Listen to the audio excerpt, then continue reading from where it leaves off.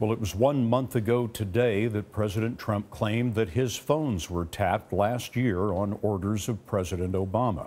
Since then, White House officials have been searching for evidence to back him up. And they've latched on to the fact that U.S. intelligence routinely listens to the calls of foreign officials. It appears that after the election, some Trump advisors were on the other end of those calls, as you would expect. The White House suggests there is something sinister in that surveillance, and today a former top Obama official said it is just standard procedure.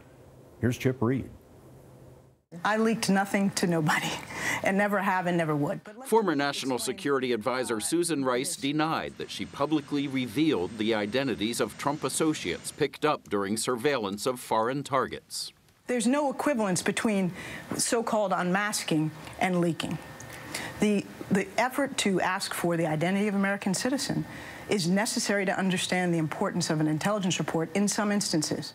U.S. citizens' identities are hidden or masked in intelligence reports gathered on foreign targets. Several White House officials have the power to request the unmasking of those anonymous people if they feel it will help them understand the intercepted communications. White House spokesman Sean Spicer today questioned whether Rice's motivation was political. It depends on the purpose of why they were asking and what they were trying to accomplish. Rice said she requested the names only to understand why they appeared in intelligence reports. The allegation is that somehow Obama administration officials utilized intelligence for political purposes. That's absolutely false. Retired General Michael Hayden ran the CIA and NSA during the George W. Bush era.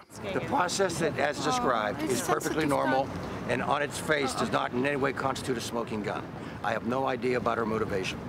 Congressman Adam Schiff is the top Democrat on the House Intelligence Committee, which is investigating ties between Russia and the Trump administration.